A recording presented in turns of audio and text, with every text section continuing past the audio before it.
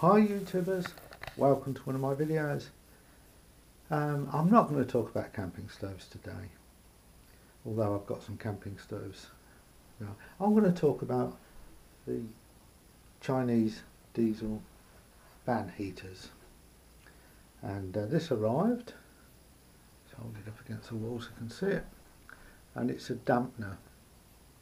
Now, I've looked at other people's videos of fitting these, and they don't seem to make any difference to the sound level. But what do they actually do? So I'm going to try and describe how these operate and what the principle is. And they're not for dampening the sound, they're for dampening the flow. I understand it. And I will fit this one to my shed diesel heater if I get time. But I'd just like to say this is an introduction to this thing, and please carry on watching, and it's definitely not going to be related to camping stoves. Well, I'm not sure how to start this video, but I'm going to try and explain a couple of things to do with pumps, similar to what's used on diesel heaters and things like that. But this is my understanding of this type of pump where it has a piston, and I'm going to try and do it on paper.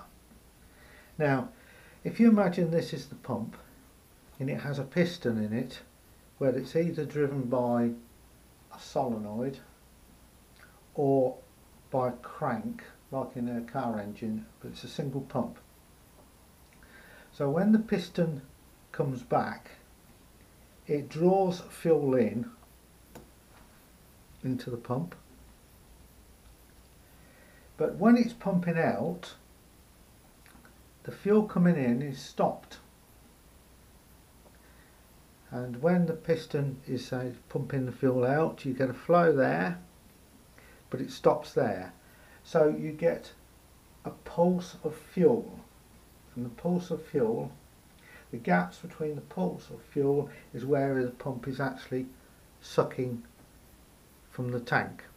So you get a pulse of fuel, it stops. Pulse of fuel, it stops. So the pressure in the outlet pipe going to whatever it is pressure, no pressure, pressure, no pressure. And the fuel coming in, it's sucking fuel from the tank, it's not sucking fuel, then it's sucking, not sucking, sucking, not sucking. So you get this pull, pull, pull, pull, pull, pull effect with the liquid flowing.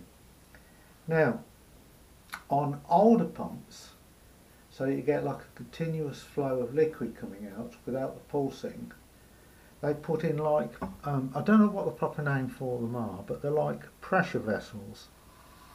And they put one on the front as a pump, and it looks like a very thin cylinder, gas cylinder. And what happens in it, you get the liquid coming in will be part way up inside that vessel because they stand vertical, and on the output one you'll get a liquid level there. So this is all liquid like that. Now, you cannot compress liquid, but you compress air. So let's look at that again. So the pump sucks fuel in, and what happens is any fuel in here will drop momentarily and also add to the input, and the air in here will be expanded,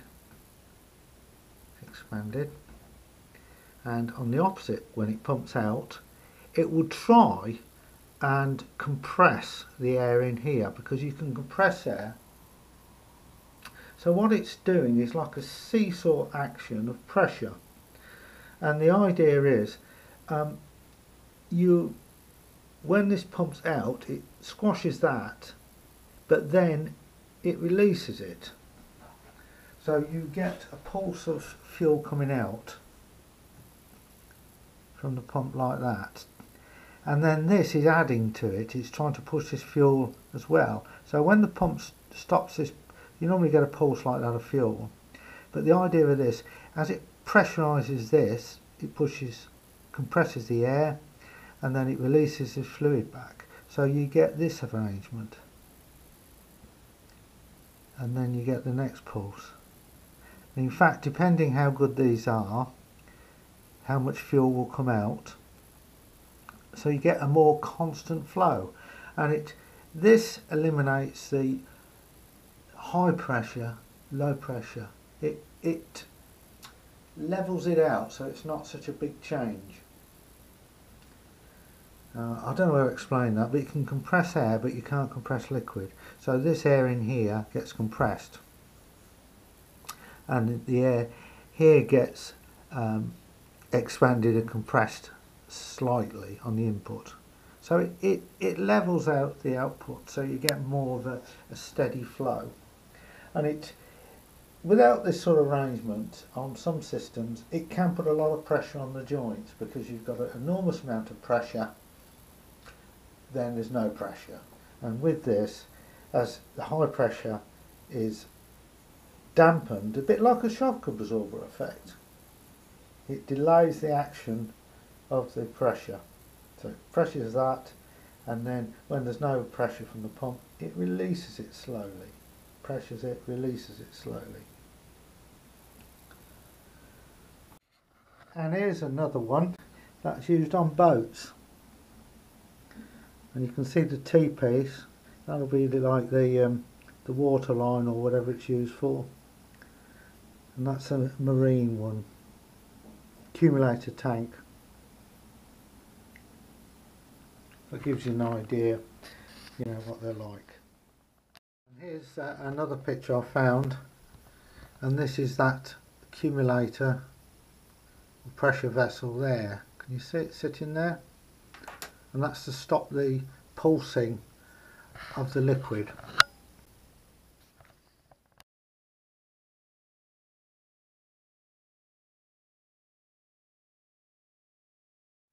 Okay, now on modern pumps, they may have a rubber diaphragm in here with a spring, and I'll draw that for you and I'll explain how that works.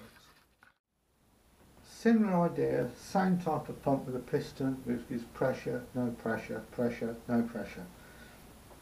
Because they're not too worried about the input from the tank, where it's pulsing, because it's actually under suction and not under a pressure, if you see what I'm referring to. So it's the output. And what they have is a round disc, not as big as this obviously, and in it is got a rubber diaphragm, and in the centre of the rubber diaphragm it will have a spring, and sometimes they've got an adjustment like a screw on the top, which you can adjust the tension on this rubber diaphragm. And it's a similar idea, you know, the pulsing from the pump coming out goes into the chamber, and it flexes the rubber diaphragm like that. It puts pressure on the spring, and then on the stroke, which is not pressure, the spring pushes this diaphragm back the other way, and pushes with the spring, it's pushing downwards and it's pushing the flow back that way, and it regulates the flow of fuel. Now, coming back to this, looks a bit familiar, doesn't it? There's the round bit in the top, there's your input. This actually goes out, but that could be just like that. It's a similar idea, you know, where this could be the outlet, for example, there on this device.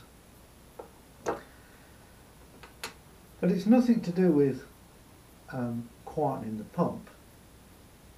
It's actually really to do with making the flow of liquid or fuel so it's not pulsing. This doesn't have a spring in it at all, and it's not adjustable.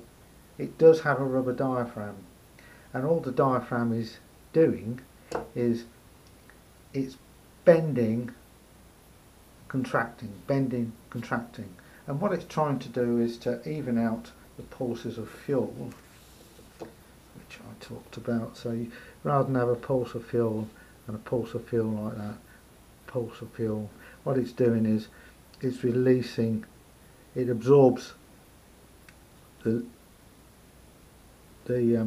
first edge of the pulse by bending the rubber diaphragm, and then the trailing edge it releases the pressure very slowly. And that's all these things do. They're dampeners. Whether it'll make the fuel burn better, I don't know, but these don't work as a sound deadening at all. They're purely and simply to help regulate the flow of fuel to the heater by this bending, you know, for backwards and forwards inside here every time it pulses, and it just relieves some of the pulses of the pressure. But that's all that does. It doesn't do anything else.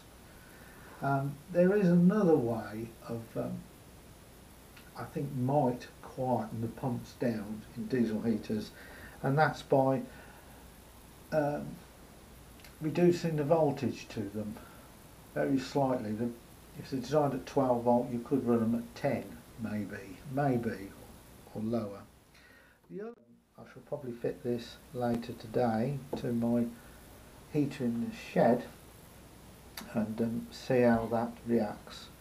But looking at other people's videos who have fitted these, they've found it's made no difference to the noise level of the diesel pump. Okay, this is my 1 to 5 kilowatt diesel heater from the shed, and it's mounted on this wooden base, and you can see got the exhaust pipe there, and it comes out the very back just there. I should probably show a bit more detail. There's not a lot of room in the shed. Let's slide it along. There you go. You can see the exhaust coming out, and that pokes through the shed wall. There's the positive and negative connections, and I'll give it a bit of a dust down, and then the intention is to fit this device in here if there's room. This is a view of inside. You've got the normal heater. This is a fuel pump mounted here, and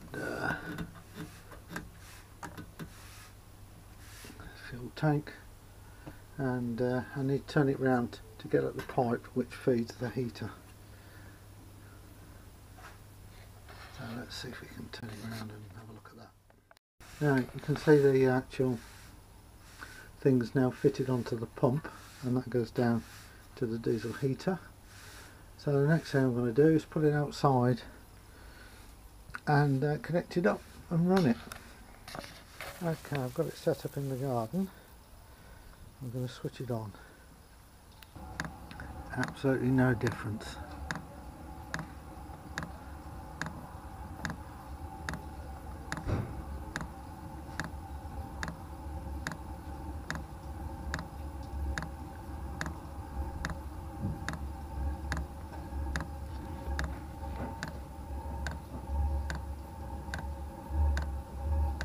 It doesn't seem to matter which way this thing's in. It doesn't seem to make any difference at all on the sound. So I've permanently fitted it in. Pump will come back. So it looks like that pipe's squashed, but it's not, and it's fitted there. And we'll give it another test just to make sure. And this is an old yoga mat I've got, and I'll put it on top of the tank, which gives it a bit more sound deadening. Right, we'll take it outside and give it another go.